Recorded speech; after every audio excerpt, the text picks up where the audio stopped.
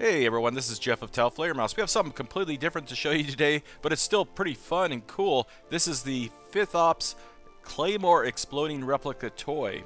And this is kind of the kids version of the Fithops perimeter alarms that we've shown in the past.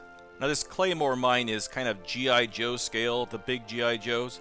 And man, it's something I wish I had when I was a kid, but hey, you can still enjoy it as an adult. These utilize just those red plastic caps that you can get at toy stores, and I've even seen them at Sportsman Warehouse. On the back of the package, we can see that it has instructions on how to set it up and everything. And much to my surprise, this is actually made in the United States. In this day and age where everything seems to be made in China, hey, it's kind of cool that something's still made in the United States. Inside the package, we have the little plastic housing, which resembles a Claymore mine. And then we have the steel trigger assembly that kind of resembles a pair of toenail clippers, but this is where all the action happens. And then I just attached a piece of thread onto the pin on the back, and it's good to go. And for something so simple, you could use this thing in a lot of different applications. It's just up to your imagination.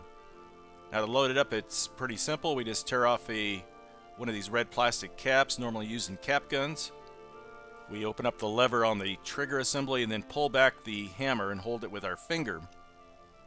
And then we just take the cap and press it onto that brass pin. Make sure it's pressed firmly down. And then we just carefully close it all up.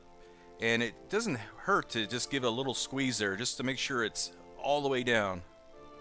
And then you just slide it into the Claymore housing like that. And just the spring pressure is enough to keep it held in place pretty well.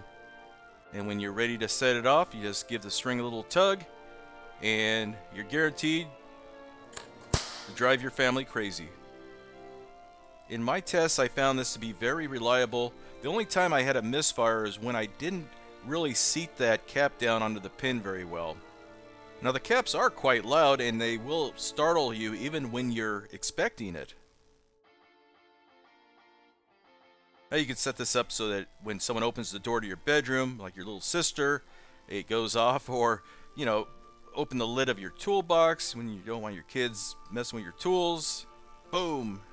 And you can also set it up so when the entire Claymore assembly falls, it'll slip off and also explode.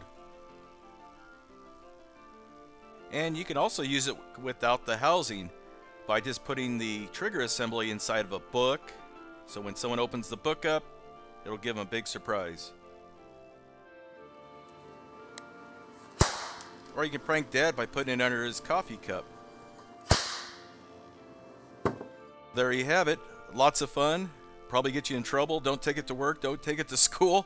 But you can get this at Fithops.com. I have a link in the description. I hope you enjoyed this video. I had a lot of fun making it.